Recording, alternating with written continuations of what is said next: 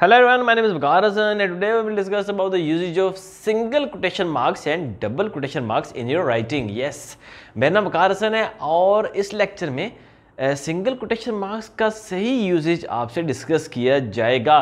ये आपके लिए टेस्ट भी है क्योंकि आप ये सोचें कि क्या आपको ये सही यूजेज पहले से पता था या नहीं पता था, और कमेंट बॉक्स में लाजमी लिखिएगा ताकि आपके नॉलेज के बारे में मुझे भी थोड़ा पता चले। तो स्टार्ट करते हैं कि सिंगल कोटेशन मार्क्स क्यों यूज़ होते हैं और डबल कोटेशन मार्क्स क्यों यूज़ होते हैं। पंक्चुएशन में अक्सर जब आप कोई पैसेज कर रहे हैं उसमें अगर आपको कोटेशन लिखनी पड़ती हैं, तो अगर कोटेशन के अंदर कोई कोटेशन आपने लिखनी है, मतलब आप कोटेशन लिख रहे हैं उसके अंदर मज़ीद आपने कोई और कोटेशन भी लिखनी है, तो वहाँ पे आप सिंगल कोटेशन मार्क का इस्तेमाल करेंगे। कैसे, आपको एग्जांपल से समझाते हैं। जो सिंगल कोटेशन मार्क होता है वो उस कोटेशन के लिए होगा जो कि एक कोटेशन के अंदर आ जाती है। जिस तरीके से यहाँ पे आप ये सेंटेंस देखें, द टीचर सेड कॉमा, अब ये डबल कोटेशन मार्क है। डबल कोटेशन मार्क होते हैं मेन कोटेशन के लिए, या आप अगर एक कोटेशन लिख रहे हैं उसके लिए।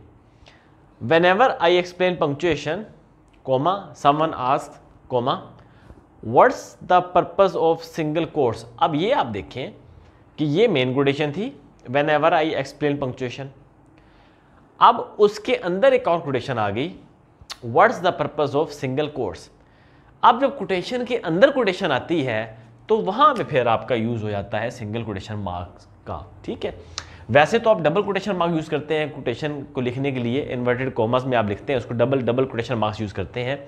लेकिन उन जगहों पे जहाँ पे आपको कोटेशन के अंदर कोटेशन लिखनी पड़ जाए, जैसे ये वाली कोटेशन जो थी ये बेसिकली इस कोटेशन के अंदर आ रही है, तो फिर आप सिंगल कोटेशन मार्क का यूज़ करेंगे।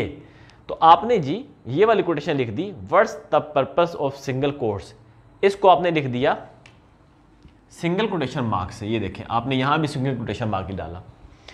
अब चूंकि मेन कोटेशन ये वाली थी, whenever I explain punctuation someone asked, ये मेन कोटेशन थी, तो आपने इसको डबल कोटेशन मार्क से स्टार्ट किया और डबल कोटेशन मार्क से ही क्लोज किया।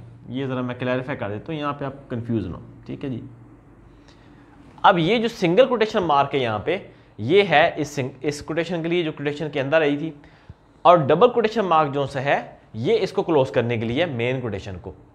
तो आप ये देखें कि जब भी कोटेशन के अंदर कोटेशन आ रही हो तो आपको स्टार्ट तो आप करेंगे डबल कोटेशन मार्क से, मेन कोटेशन से। अब उसके अंदर जो कोटेशन आप लिखेंगे वो आप लिखेंगे सिंगल कोटेशन मार्क से, और जब आप क्लोज करेंगे सेंटेंस अपना तो पहले आप सिंगल कोटेशन मार्क डालेंगे क्योंकि ये कोटेशन आप क्लोज कर रहे हैं जो कोटेशन के अंदर कोटेशन आई हुई है, और उसके बाद आप डबल कोटेशन मार्क डालेंगे ये क्लोज करने के लिए मेन कोटेशन जो आपकी थी, जो कि आपकी हेड कोटेशन थी, और ये सब ऑर्डिनेट कोटेशन आप कह सकते हैं इसको, जो कोटेशन के अंदर कोटेशन आई है। तो ये आपका रूल होता है सिंगल कोटेशन मार्क का और डबल कोटेशन मार्क यूज़ करने का। और सिंगल कोटेशन मार्क यूज़ करने का जो बेसिक रूल है वो यही है कि जब कोटेशन के अंदर कोई और कोटेशन आ रही हो तो फिर आप उसको डबल कोटेशन मार्क से नहीं, सिंगल कोटेशन मार्क से उस कोटेशन को लिखेंगे जो कि दूसरी कोटेशन के अंदर आ रही है, और जो मेन कोटेशन है आप उसको डबल कोटेशन मार्क्स में लिखेंगे, लेकिन जो उसके अंदर आ रही है उसको आप सिंगल कोटेशन मार्क से लिखेंगे। और जब एंड करेंगे तो आप सिंगल कोटेशन मार्क भी डालेंगे, और ओवरऑल कोटेशन क्लोज करने के लिए डबल कोटेशन मार्क्स भी आप लाजमी डालेंगे। तो ये आपका लेक्चर था single quotation marks versus double quotation marks. Punctuation का बड़ा इंपॉर्टेंट रूल भी है, लेक्चर भी है, क्योंकि पंक्चुएशन के पैराग्राफ्स में आपकी करेक्शन के लिए आपको आना चाहिए, और फिर जब आप राइटिंग कर रहे होते हैं अपना कोई भी पैसेज लिख रहे हैं तो वहाँ भी आपको ये रूल पता होगा तो आप ठीक तरीके से लिख सकेंगे। तो ये छोटा रूल है, इंपॉर्टेंट रूल है, आपकी राइटिंग में बड़ा फर्क डालता है। आपको पता होना चाहिए single quotation mark versus double quotation mark का सही usage.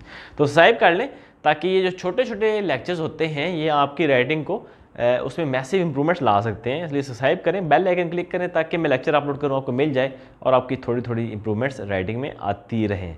Thank you so much.